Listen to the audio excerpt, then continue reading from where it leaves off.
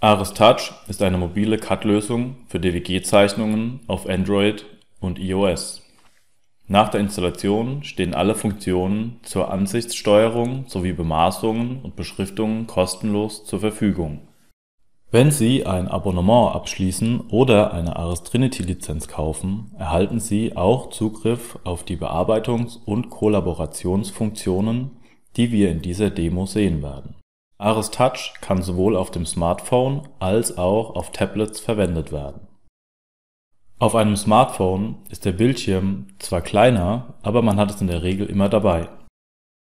Wenn ich eine E-Mail mit einer Zeichnung im Anhang erhalte, kann ich sie ganz einfach mit ARES Touch öffnen.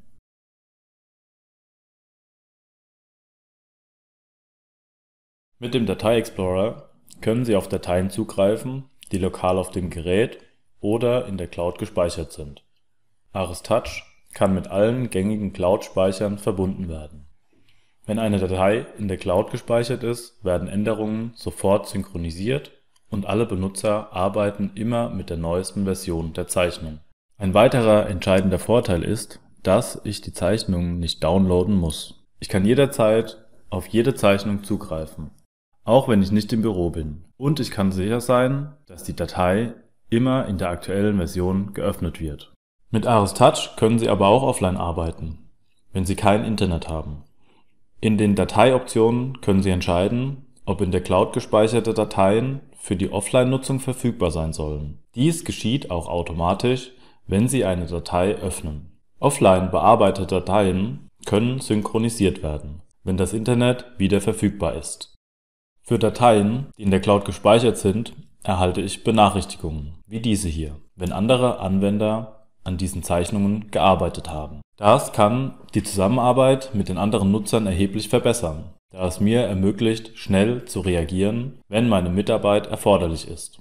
Aus einer Benachrichtigung heraus kann ich die Zeichnung direkt auf meinem Smartphone öffnen. Die ARES Touch Benutzeroberfläche ist für Touchscreens optimiert und kann mit den Fingern oder mit einem Touchpen bedient werden. Sie können mit 2 Fingern hinein und herauszoomen, mit einem Finger schwenken oder durch Doppeltippen auf die ganze Zeichnung zoomen. Auf der rechten Seite finden Sie eine Navigationsleiste mit Symbolen für den Zugriff auf die wichtigsten Funktionen.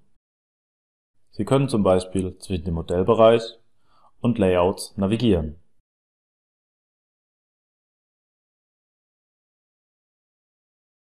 Oder auf die Layerliste zugreifen, um Layer ein- oder auszublenden. Es können beispielsweise alle Layer eingeblendet werden, um alle Zeichenelemente anzuzeigen. Um nur eine Zeichnung zu betrachten, können Sie bei Bedarf die Navigationsleiste ausblenden. Wir wollen einige Layer ausblenden.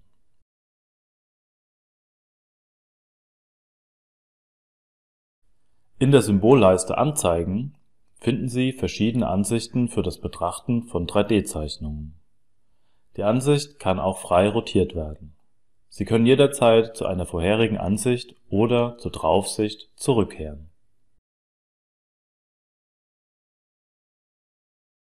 ARES Touch bietet Ihnen einen vollständigen Satz an 2D-Bearbeitungsfunktionen. Auf einem Smartphone werden Sie aber wahrscheinlich größeres Interesse an den Anzeige- und Beschriftungsfunktionen haben. Sie können Abstände prüfen oder Bemaßungen ergänzen, die Sie in der Zeichnung vermissen. Die Bemaßungswerkzeuge befinden sich in der Symbolleiste Beschriftung. Mit den Objektfängen können Sie arbeiten wie gewohnt. Sie können die Voreinstellung des Dauerobjektfangs nutzen, aber auch über dieses Symbol oben am Bildschirm sehr einfach einen einmaligen Objektfang auswählen. Das gibt mir die Gelegenheit, Ihnen einige weitere Touch-Gesten zu zeigen. Um genau zu arbeiten, können Sie Ihren Finger auf den Bildschirm halten, wodurch die Lupe aufgerufen wird. Die Lupe zeigt Ihnen Stellen unter Ihrem Finger deutlicher. Bevor wir uns die Bearbeitungsfunktionen in ARES Touch näher ansehen, möchte ich Ihnen die Trinity-Collaborations-Funktionen zeigen. Ich klicke auf das Icon Kommentare, um die Kommentarpalette zu öffnen. Wir sehen hier den Verlauf der Diskussionen mit den anderen Anwendern, die mit ARES Touch, ARES Commander und ARES Kudo arbeiten. Ich kann auf Kommentare dieser Unterhaltungen antworten. Kommentare und Markups können wesentlich dazu beitragen, die Zusammenarbeit zwischen den Anwendern im Feld, die die Zeichnung verwenden, und den Anwendern im Büro, die diese Zeichnung erstellen, zu verbessern.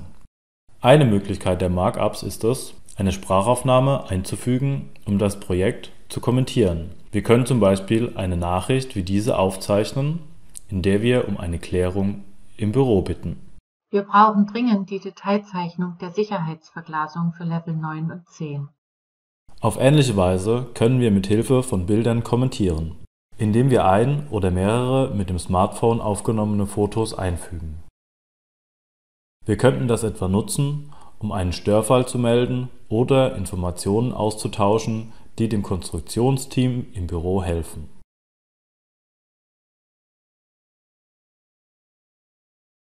Und schließlich können wir auch Stempel als Markup verwenden. Dies ist im Vergleich zur Verwendung von Text schneller und einfacher.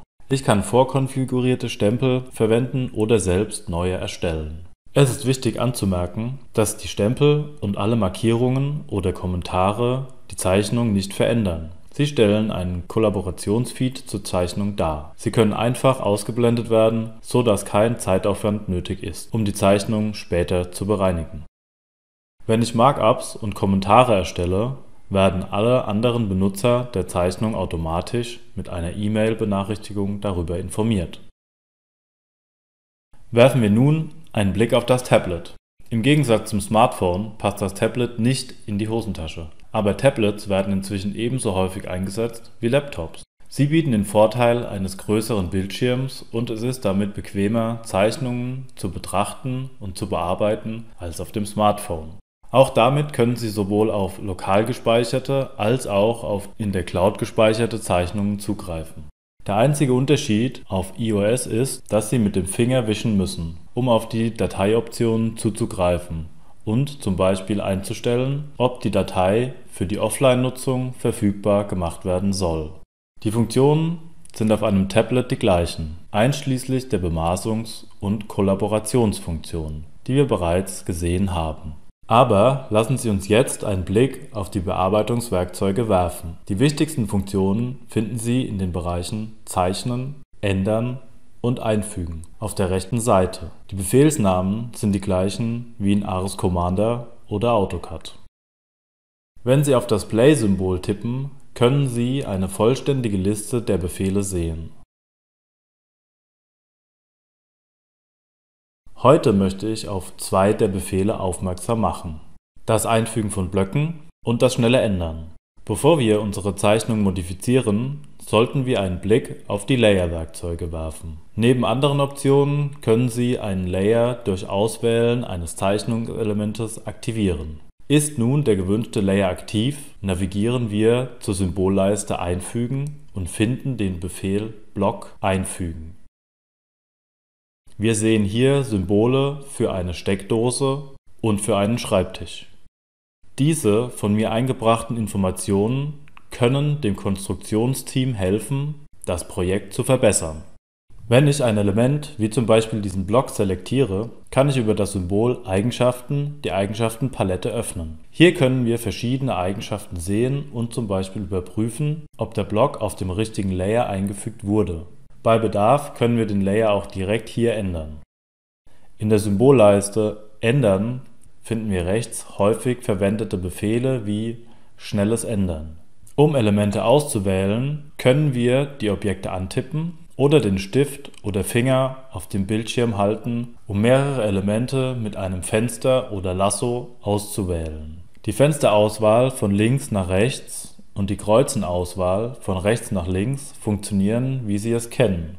Als erstes werden wir nun nach einem Basispunkt für die Änderungsschritte gefragt.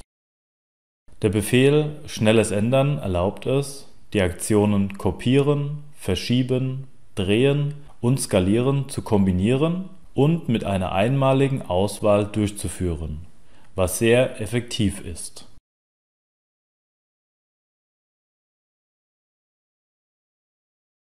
Probieren Sie die Zeichnen- und Ändern-Befehle selbst aus. Sie werden die gleichen Befehlsabläufe finden wie in ARES Commander oder AutoCAD. Wenn Sie also Erfahrung mit CAD haben, können Sie praktisch sofort arbeiten. Für Koordinateneingaben können Sie absolute oder relative Koordinaten verwenden. Zusammenfassend lässt sich sagen, dass das mobile CAD nicht die klassische CAD-Software ersetzen soll. Das Ziel ist es vielmehr, die Fertigungszeit Ihrer Projekte durch die erweiterten Möglichkeiten deutlich zu verkürzen. Das Konstruktionsteam wird in seiner Arbeit durch schnelles Feedback und Informationen der Anwender vor Ort unterstützt.